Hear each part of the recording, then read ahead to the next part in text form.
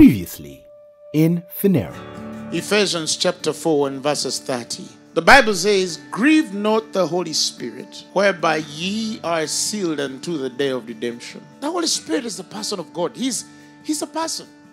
For the first time when I had an encounter with the person of the Holy Spirit, I understood what finally God meant when He said He loved me. Because you see, they can tell you, God loves you. But until you experience this love, you can never understand.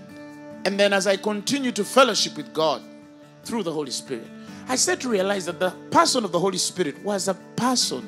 He had a nature, he had attributes, he had a way he thinks, he had a heart, a way he functioned. He was like a person.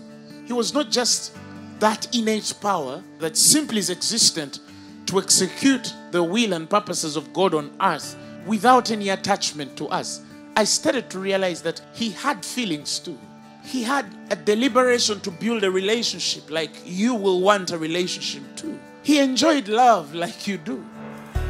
He enjoyed to speak and fellowship like you do. He is the sweetest person you could ever know. This goes beyond words that we can articulate. You have to experience Him yourself to understand. A time comes when everybody must have an experience with Him.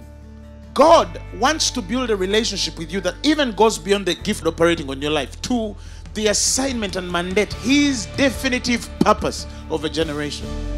Now, when Ephesians 4:30 tells you, "Grieve not the Holy Spirit," it means He can grieve. Paul is talking to believers here. There is a very common scripture that I've heard confusing so much among men. Mark 3:28. Where Jesus says, "Verily I say unto you, all sins shall be forgiven unto the sons of men, and blasphemies wherewith soever they shall blaspheme. But he that shall blaspheme against the Holy Ghost, he hath never forgiveness, but is in danger of eternal damnation." And I've had experiences where people have asked me, what is blasphemy against the Spirit? Maybe in my life I've committed the sin of blasphemy, of unforgiveness, wherewith God can never forgive me. So then why am I even wasting my time in salvation? Now if you continue in the next verse 30, Jesus says, "Because they said he hath an unclean spirit." It's not possible for a believer to commit the sin of blasphemy against the Holy Spirit. You cannot be a believer and then say that Jesus has an unclean spirit. That is not for a believer. What is blasphemy against the Holy Spirit? To set yourself an irreconcilable to God. So, no believer should ever worry about the sin against the Holy Spirit. But with believers, there are things that are done that grieve the Spirit. When you set yourself to speak words that are corrupt, they grieve the person of the Holy Spirit.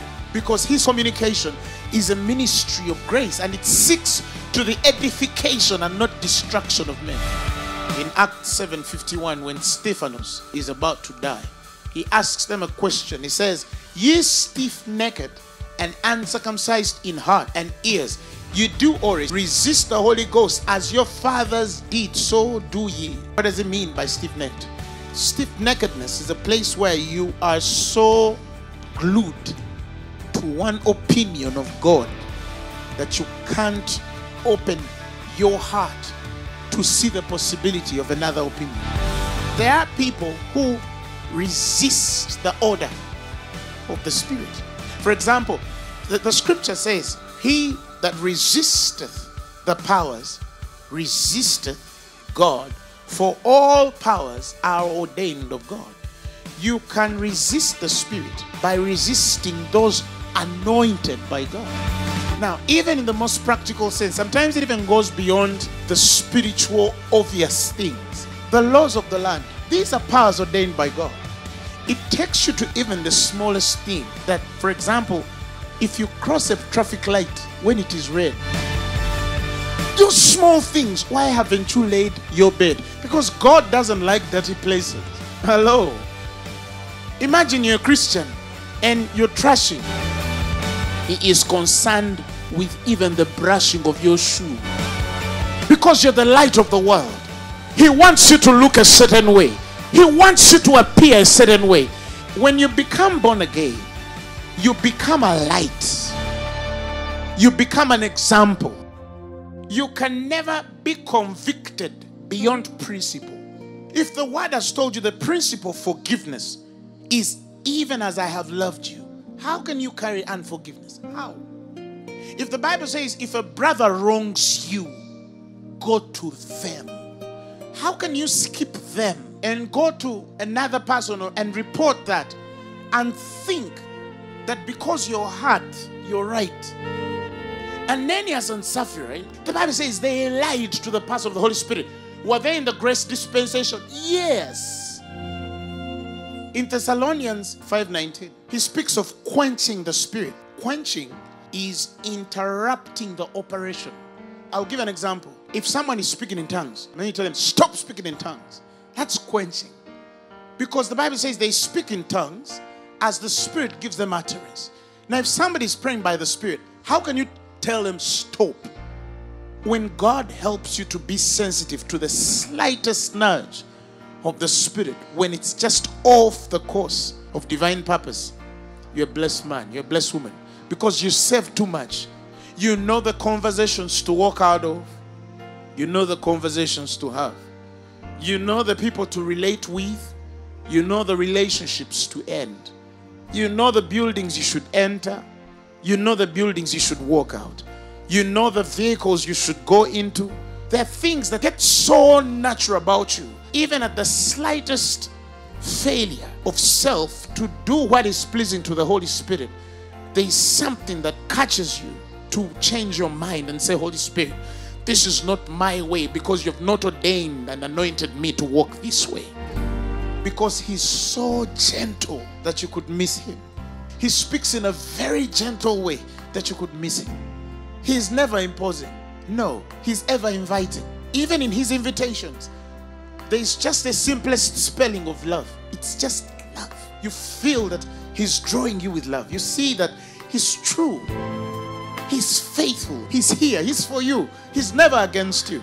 All we have in this walk definitively is the Holy Spirit. His person and the relationship that we have with him. That constant life of ever living to have the joy of the Spirit with you. Because the joy of the Spirit defines your liberties, and your liberties define access, and your access are the windows of the Spirit. If the windows of the Spirit lock up, the doors of utterance are frustrated, because you'll not be able to give as you ought. Some windows don't come to give you mystery. Some windows come to stir. It's the progression of oil in every dispensation. Because God is entrusting you with a message, with a responsibility for the generation that you're in. You should never lose your relationship with the person of the Holy Spirit. Do you know that one revelation can change your story? One like this. One experience with the Holy Spirit can change your ministry. One experience with the Holy Spirit can change your marriage, can change your business, can change your child, can get that incurable disease out of your body. One experience. Those are the things that keep you relevant. Listen, even if they told you you have stage 4 cancer and your windows are open, you can't worry. Because you know, you still have things to do. And God cannot let you die with such a deposit. Because every entrance through these windows gives us what to do. It's the guarantee for my next week, next year. The thing that I'm ever confident about will continue to flow for as long as I'm alive, because the windows have to stay open. And that can come through revelation, through ideas, through wisdom, through understanding. The next best thing going to happen on the face of the earth is going to come out of somebody. That is why we keep the Holy Spirit with a certain relationship.